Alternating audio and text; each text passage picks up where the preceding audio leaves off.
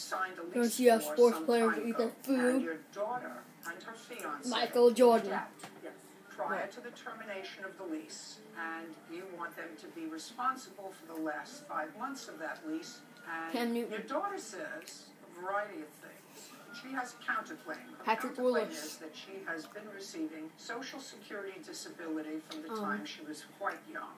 And she said that for all those years, until she reached her majority, you were the payee on her Social Security, which you relied on to pay the rent on this apartment, at least her part of the rent. And that there was an extra check that she received from Social Security sometime before she moved out, around $2,000, that you kept, and she wants that money back.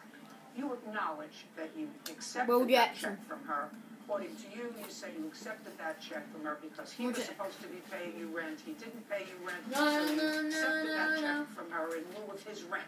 That's what you say in your answer, right? No. That's what you said in the thing that you signed. Are you telling me it's wrong? The amount is wrong. You said $1,700. She says $2,000. It doesn't make any difference. The concept of it was you kept an extra Social Security check from hers. Yes. Right. Okay. So now that's generally what the case is about. Now I have some questions. How old was your daughter when you applied for disability for her? She was about 5.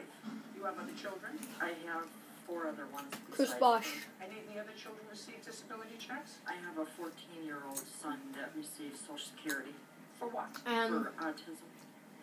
She does not have autism. She, according to you, has attention deficit disorder. Is that what you were diagnosed with? Yes. How old are you? 21. And did you finish high school? Yes. When did you graduate? Patrick. Did you go to regular high school? Yes. When you graduated from high school, did you graduate from high school on time? No. Spent an extra year? 2 years. What did you do after you graduated from high school? And good night. Why?